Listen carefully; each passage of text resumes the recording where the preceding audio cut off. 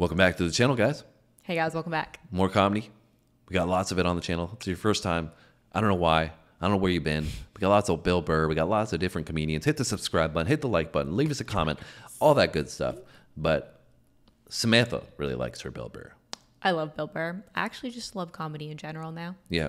She's wasn't into comedy in the beginning, but we started doing the channel, started incorporating a little bit of comedy, and now she's in love with it. And loving it. Part of that journey was Bill Burr early on. We've Yes. gotten away from him for a little while, so we're coming back to him with a short little clip here Yeah. called "Bill Burr is Glad Stephen Hawking is Dead." Stephen Hawking, the renowned mathematician and Yes. cosmologist. Very smart guy. Yeah, he started from an early age. Then he got his, I think it was like a neurological disease of sorts where it started to paralyze him.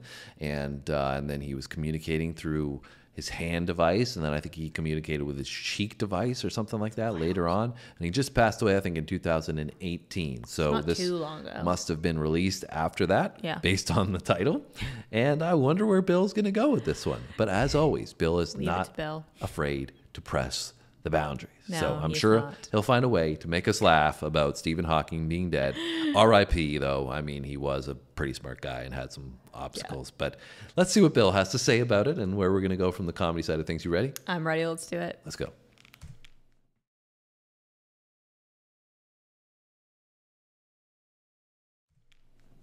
Robots. Yeah. I saw one get interviewed on 60 Minutes, the top journalistic program in the United States. And he's just sitting there getting interviewed, not nervous at all, just rattling off all the fucking answers, you know?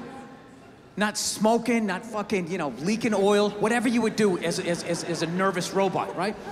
And the reporter's asking him questions, and in the end he goes, "So tell us," he's like, "What are your goals?" And I am alone in a hotel room. And I literally lean towards the TV. I'm like, these fucking things have goals?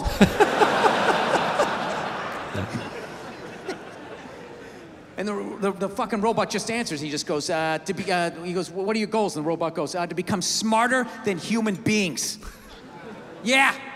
And the reporter just blows by it. He goes like, "Okay, and what's your favorite color?" Meanwhile, I'm standing on my bed yelling at the TV like, "Dude, unplug that fucking thing! Take the batteries out! Pull the wires out! Do something!" How many sci-fi movies do you have to see before you realize where this is going? Right? Like, So anyways, every smart... What would you be expecting otherwise? You know what I'm saying? Like, the way that sounds, to be smarter than human beings. I know. Whenever You know? I think of like AI and robots taking over, I think of the movie Electric Dreams. I don't know if you ever saw that. No. But it's this movie that my dad made me watch because my dad's like a big tech guy. And it's about the first like AI robot. It's this like giant computer and it like literally goes crazy. So here's the difference between Sam and I. She thinks of, what, sorry? What was the name? Electric Dream. Electric Dreams. I think of Terminator. That's where my brain immediately goes to. And I can have the visualization of the entire world exploding in Terminator. But Okay, well, the computer in Electric Dreams got pretty wild too. all right, well, I'm just saying, most people I think are going to say Terminator. They're probably going to, you guys can let us know in those comments. But, you know, it's ironic, though, because we are seeing the extrapolation of AI moving at such an exponential rate more recently. And, you know, he's talking about robots taking over the world, which is very relevant today in 2023. Space bar. Out, do something! How many sci-fi movies do you have to see before you realize where this is going? Terminator. So anyways, every smart person, every super smart person in the world is saying these fucking things are gonna kill us. Even your boy here, the guy he recently died, what was his name? He was always sitting down. Hawkins, Stephen Hawkins, yeah. Too good to fucking stand up and make his point, just sitting down all fucking smarmy. Oh, I care so much. I poured ice on myself. And I showed off my abs at the same time for the gram. No, I'm just fucking with you. I'm so glad that guy's fucking dead, though. You know? Look at you guys. Your heart. How much longer do you want him to suffer? You don't believe in an afterlife? Maybe he's up there now. His fucking legs work. He's getting an angelic blowjob. How much longer do you want him to fucking sit there so you could feel better about yourself. Well, at least I'm not all fucking twisted up saying smart shit, right? I couldn't fucking stand that guy. He was so fucking negative. He never had anything positive to say. Hey, Steve, what do you got for us today? In 2035, there'll be no more apples. Thank you, Steve. Thanks a lot. Wasn't thinking about that. Now I am. Hey, so what's the solution? It's too late. We needed to try 40 years ago. Thanks a lot, buddy. I'm gonna go cry with my child now.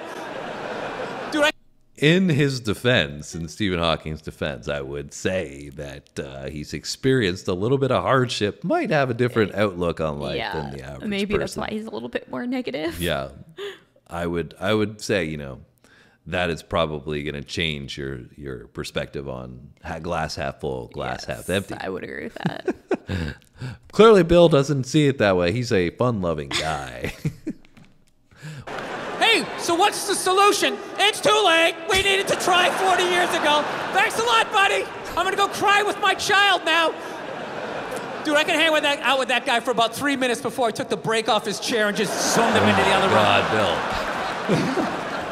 Hey, Steve, come back in when you got something dumb and positive to say. Savage. No holds barred from this Bill. Yeah, seriously, he's a savage. Yeah, I mean, you know, Obviously, he's just like that trying one to pushes do the a bit, boundaries. Yeah, you know, he's trying to, poke the bear, so to speak. But Yeah. I don't know. I thought it was going to go in a different direction with it. I thought when we were going with the initially talking about AI and all this kind of stuff, I thought it was going to be like, well, Stephen Hawking said this, and I hate him for that. You know, but he didn't really go in that direction. He just brought it in there at the end, tied it in. Yeah. Well, sometimes it trips me out with some of these because it's like the title will just be like based around one small snippet of their entire kind of bit. So you never really know what you're going to get. Anyways, that was Bill Burr, and he's glad Stephen Hawking is dead. Recommend some other Bill Burr in those comments for us, guys, because it's been a little while since we've gotten into a longer bit, or need some new stuff. Yeah, some of them get blocked on YouTube, some of them don't. Hopefully this one doesn't. Hopefully it's up on the channel very soon. And we got lots of other comedy as well, lots of other comedians. You can always be on the lookout for a couple of videos a week for comedy. Yeah, I wonder if he has any like holiday related ones, like anything coming up around like Halloween or Christmas. I don't think Bill's going to put you in the holiday spirit, Samantha. I think he might make me laugh about it though. That's very true. Bill, it's hard not to laugh at what Bill does. So let us know, guys. Hit those comments and make sure you hit the subscribe button. We will see you on our next video. Thanks for watching, guys. See you next time.